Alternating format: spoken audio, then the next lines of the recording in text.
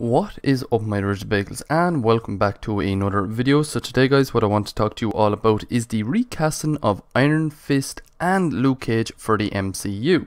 Reports suggesting that Disney is recasting both Iron Fist and Luke Cage, and it's going to be a brand new take on these characters, and it's going to be on a Disney Plus series named Heroes for Hire.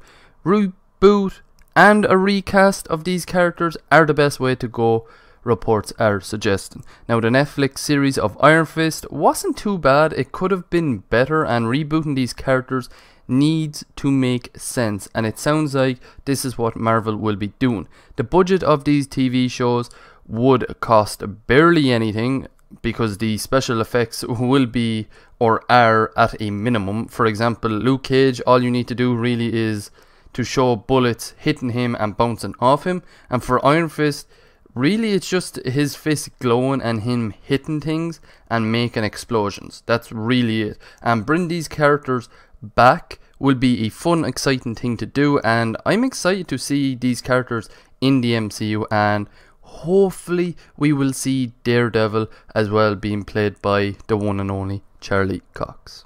This is the end of the video guys. I hope you did like it. If you did, please hit the like button. Right beside the like button is the subscribe button that you can hit to subscribe to my YouTube channel. Beside that is a notification bell that you can hit to stay up to date whenever I upload a video to my YouTube channel, or maybe even stream. Speaking of streaming, I stream mainly on my Twitch channel. Link to that will be down in the description below. I usually play Warzone, Call of Duty, Minecraft, and hopefully a few other games that come out in the future or that I have free or that I just have now as well.